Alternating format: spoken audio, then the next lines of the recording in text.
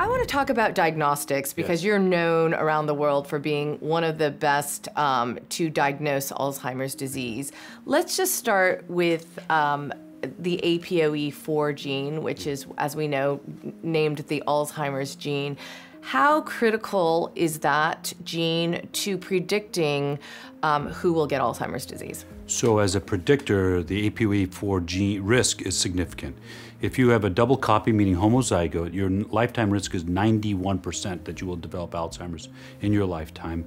If you're a heterozygote, meaning one copy, you have a 40% risk of developing in your lifetime. We know that if you have APOE4 and you have any memory impairment, the probability of Alzheimer's pathology in your brain is somewhere between 94 and 97%. We also know that people with mild cognitive impairment progress to full dementia 3 times as fast with APOE4 or 3 times as likely, I should say, than people who do not have the APOE4. So it is a huge risk factor, and we call it a susceptibility gene. It's not really a true positive, negative, you get it, you don't get it. It's what we call a susceptibility gene. So when you are diagnosing, how critical is it to understand genetic profile? It is important to know genetic profile, but I also want you to know, Deborah, it's very controversial. I am one of the few practitioners in the country that draws it, but most people in my field feel like we're not quite ready, even though the studies suggest that you can disclose this information safely and then use it in a responsible manner without unexpected consequences. So I can say to you that the use of the APOE genotype should and could become part of the clinical landscape, but it just hasn't done so yet. So why do you use it specifically? Because of some of the things I told you. I find it's highly predictive. I like to use it in the framework of the why. Why did you get it? I only select patients to get it. So people with mild cognitive impairment or early Alzheimer's dementia, people, if they're severe, I probably don't order it. If they're 90 years old, I don't order it. But in youngish people, anywhere from say 55 to 90, it helps me to explain why. So if you have an APOE4, you had a genetic risk your entire life. So I say, here's your risk. And the statistics suggest that 60% of people actually have the APOE4 in Alzheimer's, but the general population is only 20%. So it is a very rich predictor of future progression, and it aids in the diagnostic in terms of the confidence of the diagnosis. In terms of diagnostics, though, how does that help you in terms of assessing even like risk and treatment for the patient? So it's really paramount. American neurology is, despite the availability of biomarkers, is not really evolved to where it needs to be. The way you were taught, the way I was taught, is that you can only diagnose Alzheimer's disease with an autopsy. Where does that come from? It comes from the 1984 ADRDA criteria, which says Alzheimer's dementia, autopsy confirmed for definite. Probable means progressive, but not any other cause.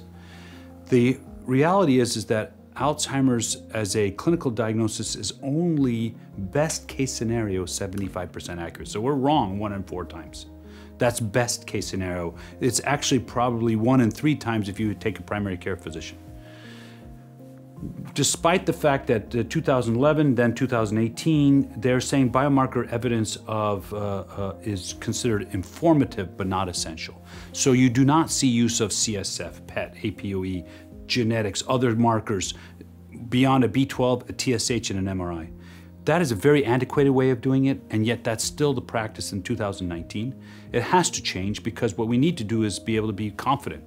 Physicians fundamentally do not feel confident at all in making a diagnosis of Alzheimer's disease, and the way we're approaching it is just not reflective of what's of current science. Are people with E4 more at risk of plaques, finding evidence of Correct. plaques in their brain? Yes. So if you are an E4 carrier and you have symptomatic dementia, the probability of having amyloid pathology in your brain is around 97%. If you're not an E4 carrier, that goes down to 70%. So it is highly predictive of amyloid pathology, and it could be a proxy test for amyloid pathology, actually. I mean, there are people who have E4 who don't end up with Alzheimer's disease. I've met some of those people. And they have plaque in their brains. Correct. So why? There are some people that can go on to not get Alzheimer's dementia. We do not know why. And so that's would be important to figure out is what's protecting those people. Because if you have an E4, it's not absolutely probable you're going to get it, just statistically more likely. And there's a lot of people now questioning the whole plaque hypotheses. Where are you on that? Yeah, I mean, is it really, should the plaques be the target for Alzheimer's treatment and cure? So I tend to look at Alzheimer's pathologically as a biphasic disease, a pre-symptomatic phase and a symptomatic phase. What I know is that by the time you walk into my clinic, you've had changes in your brain for up to 20 years. So the question then becomes, is removing amyloid make any sense? And so far, 10, 15 years into the data, hasn't worked, right? We've tried this lots and lots of times on thousands of patients, and all we conclude is that removing amyloid doesn't really help very much. So the question then, is it the wrong target? Is it that we're treating too late? Because of course these are all in symptomatic patients, so that means they already have critical mass of disease.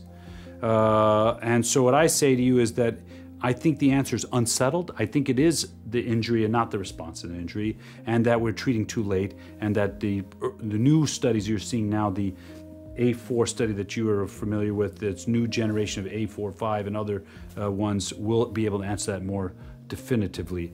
Once you have symptomatic Alzheimer's dementia, I'm not sure removing amyloid makes a lot of sense. I think targeting tangles, tau, or other markers might make more sense. So do you believe that there are things that we can do today to prevent Alzheimer's disease? So that's a big area. We go to the Alzheimer meetings and you see that for the first time ever at the Alzheimer's Association International Congress in 2019 in Los Angeles, lifestyle interventions handily were beating drug-targeted interventions for prevention. I was stunned by that. We always say it's got to be a pill or a drug or an infusion or something. But the lifestyle interventions had very robust signals, very robust data, and drug-targeted interventions not so good. So I say to you, the answer is probably yes. And the second question to that is, can you use lifestyle interventions, diet, exercise, things like that, to offset genetic propensity? And I think the answer is it's not settled. I think that Isn't that epigenetics? Epigenetics is the interface, is the epigenetics. But I'm not sure we've settled that that we can do that yet. Where do you think we're making the most progress? I mean, there's a lot of different areas. There's the pre-diagnostic that you've talked about. We're seeing blood tests, things like that come out. There's actually treatment, there's prevention. Where do you see the whole trajectory of research? I'm very excited about the fact that we're probably a year or two away from a blood test. And this would be plasma tau, plasma amyloid. It's an arms race. I mean, people are very, very close. In fact, I know that companies are ready to roll them out in the coming months. But we're going to use these blood tests, and so I'm very excited about that. But these blood tests are kind of like a MAN and a PSA, right? So if it's elevated, then you'll do more investigations. If it's normal, then you're done. That's where I think that's a big breakthrough. So I think blood testing for Alzheimer's, at least as a screening tool, is a major breakthrough coming in the very, very near future. There's ironically only 3 or 4 drugs in phase 3 right now. It's sad. So, on March 21st, when aducanumab announced that they were pulling the plug on their program, and then a whole bunch of BACE inhibitors went down, I would have said to you, if we had this conversation 6 months ago, sitting in this chair, I would have said, oh, we're about end of 2020 before we have an approvable drug. That's now 2023 as early as we can see it. Prevention is still a big area, huge area. You're seeing 2 general approaches. One is the drug-targeted interventions. You have the A4 as just a first gen, but the bottom line is we're going to start doing that kind of strategy more and more and more. So we're just going to replace the drug, but the strategy is going to work. And so I think you're going to see a whole bunch of prevention trials moving forward in the coming years.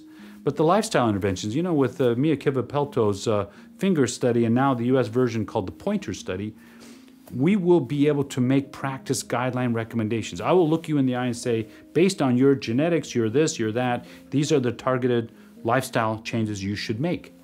And that's, when you look at the World Health Organization, you look at the the National Academy of Sciences, Engineering and Medicine, they now have said there's sufficient evidence to recommend blood pressure management, cognitive stimulation, and physical exercise. So what I'm saying is that the science of prevention is maturing very well, and I'm still very excited about that.